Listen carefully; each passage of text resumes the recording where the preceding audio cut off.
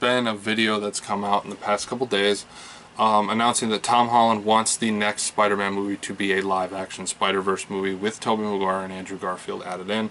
And he apparently, there's rumors that he has actually talked to them about it and that they're fully on board with it. To be honest, I think, why wouldn't this be happening? Because mainly, if you think about it, Sony would be running 2 separate franchises, and then Marvel would have their own separate franchise. So you'd basically be running 3 separate Marvel franchises at the same time if you come forward to build this movie. I think it would be amazing. Because what we get out of it is a crossover between all 3 Spider-Mans. We get a Spider-Man 4, an Amazing Spider-Man 3, a Spider-Man 3.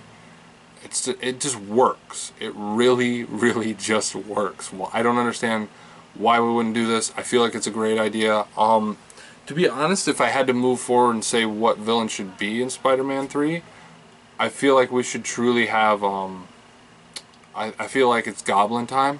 I want to see what Marvel can do with Goblin, or I want to see what they can do with Doc Ock. I really do feel like that should be the next thing that we talk about. So I'm hoping that that brings on something. So guys, I just wanted to keep you updated. It sounds awesome. What do you guys think about a live-action Spider-Verse movie featuring all of our favorite Spider-Men in the same film? That would be awesome. Alright guys, let me know what your thoughts are about that in the comments down below. As always, hit like, smash subscribe, and comment whatever you like down below. I am Nighthawk, and I'll see you later.